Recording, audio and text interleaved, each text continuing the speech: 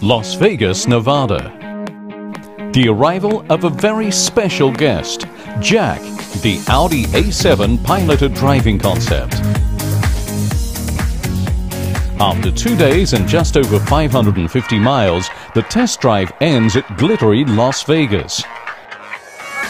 A euphoric welcome for the Audi A7, and congratulations, of course, to the head of technical development, Dr. Ulrich Hackenberg. That's a big step. We demonstrated that we can do piloted driving on a long distance, especially to support the driver for a longer time. 5 lucky journalists became the first in the US to be licensed in the state of California to operate a piloted driving car. Never before was a drive of this magnitude executed. A review. On January 4th, the Audi A7 piloted driving concept departed San Francisco for this groundbreaking drive through California and Nevada. By the end of the first day, Jack and his test pilots arrived in Bakersfield, California, and the first impressions are great.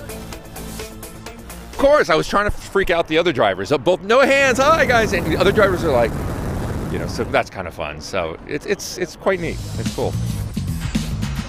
In the morning of January 5th, the second leg from Bakersfield to Las Vegas began.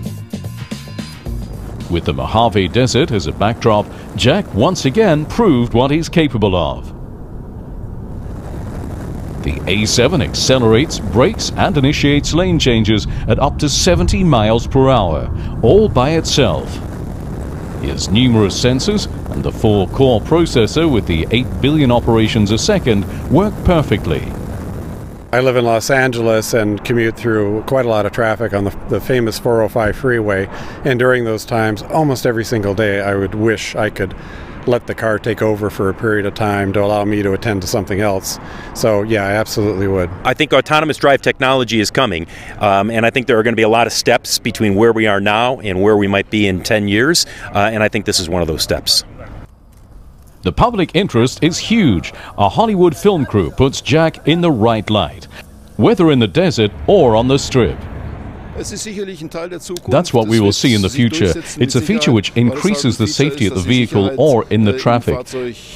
There are some legal restrictions to be passed so that we can use it in normal traffic, but I'm sure that we'll do that.